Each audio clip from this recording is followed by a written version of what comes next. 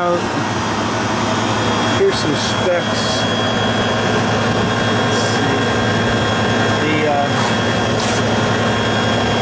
This is my compressor, and this is how it's sized up. It's the evaporator and condenser, 20-degree evaporator and 120-degree condenser. Suction temperature and the liquid temperature 65 and 120. Let's see what we got actually. Okay, for some reason.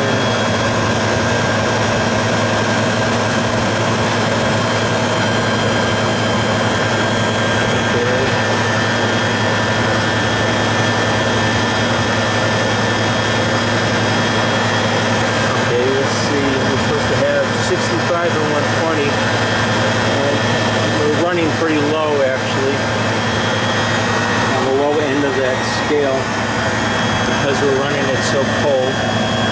The amps on this compressor are 7.65, and my amps is exactly 7.7.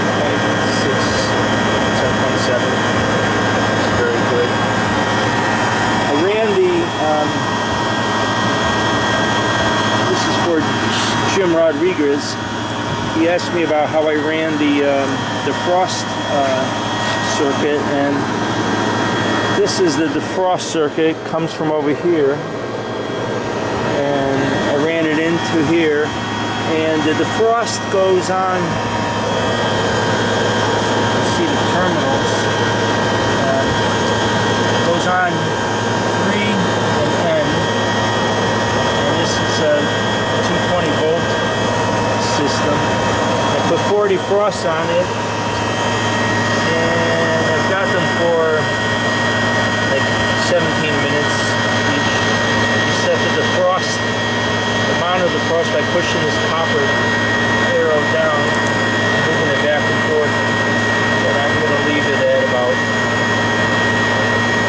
that's good, 15 minutes, plenty. So 24-hour dial, 4 times a day, it goes on a 16-minute defrost. We can, and here's my sight glass.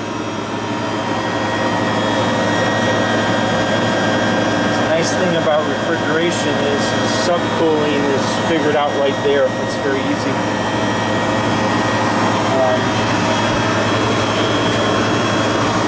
I did ask a Copeland rep about that, about why Carrier didn't put sight glasses on the liquid line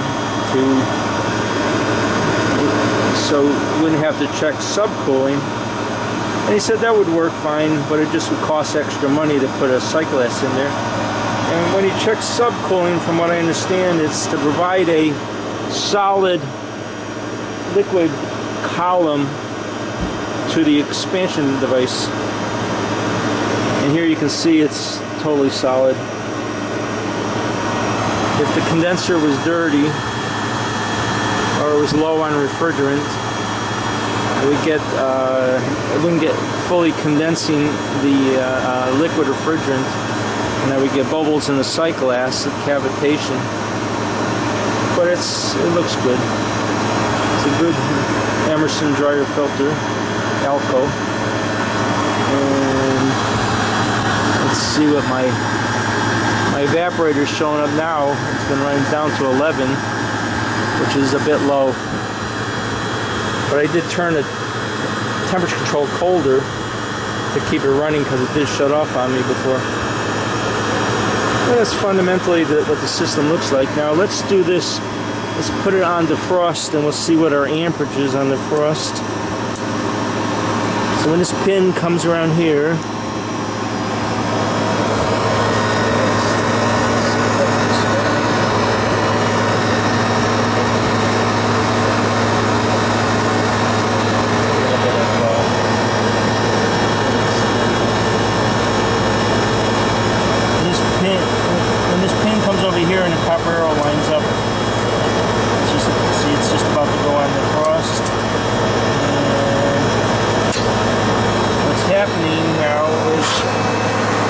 what's happening now is the compressor is pumping down. You got a pump down solenoid on it, and you can see it's pumping down, and it will shut off on the pressure control right here. That just shut the compressor off. And my suction pressure right now is 10. If it builds up a little bit more, it will kick in again and pump it down. Now my number 3 is my defrost heating elements, and I'm drawing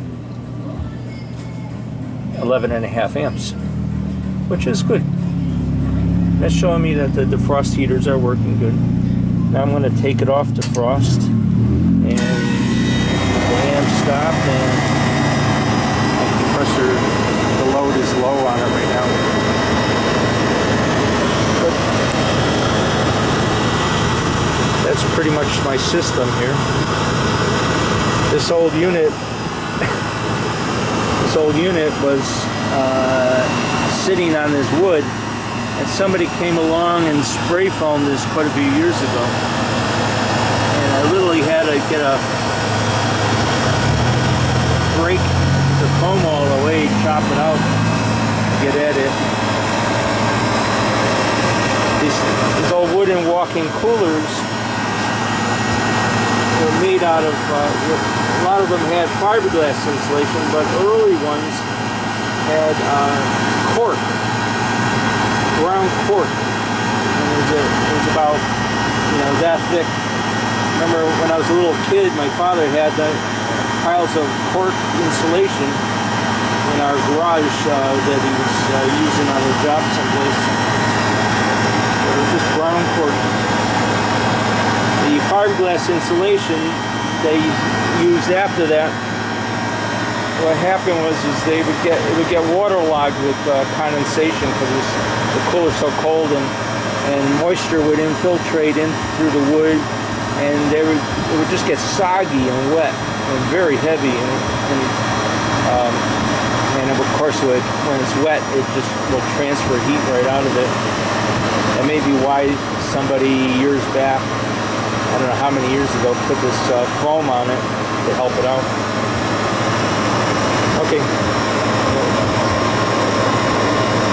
Okay, here's something I wanted to point out. It's this Copeland mobile app.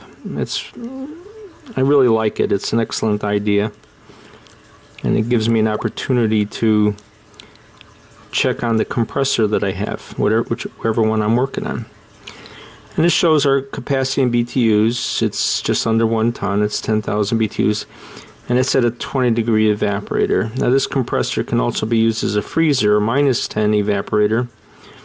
And of course you see it's a big reduction in BTUs using it as a freezer. The condenser temperature, this is the most important. I really appreciate this a lot. This shows what the return gas temperature should be. And here it's 40 degrees, and I don't know if you remember on my gauges I had 36.7, which is close enough. Now I feel that Copeland should put this on this number, return gas temperature number, on every compressor that they have. What it is pretty much is it's your superheat temperature for this compressor. It gives you a range to be close to. If the superheat is too cold, too low, you're flooding liquid back to the compressor, you're slugging, and that'll the liquid refrigerant's dry, it's a dry fluid, it doesn't have any lubrication in it, and it'll mix with the oil. Instead of having 140 viscosity, you'll reduce it down quite a bit, and you'll seize up the bearings in the compressor, or seize up the piston rods on the crankshaft, or break a piston rod. So if your superheat is too high, what will happen is the compressor, it needs the refrigerant coming back and to cool the motor off.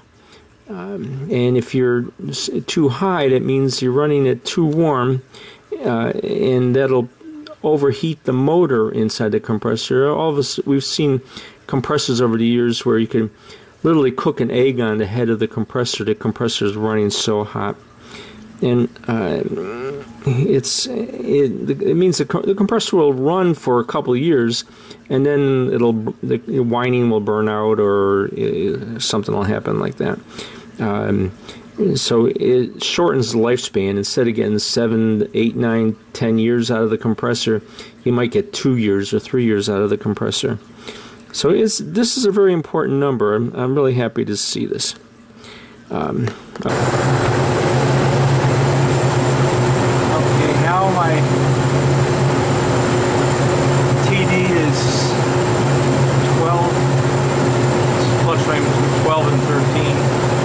That's good.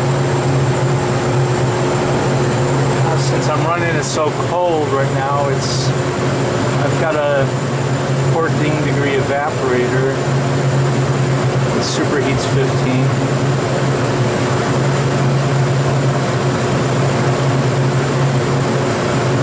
And my air temperature,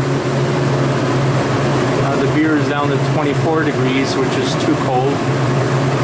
If I leave it like this, it'll probably freeze the tops off. It's 23 degrees right now. I don't want that. Let's see.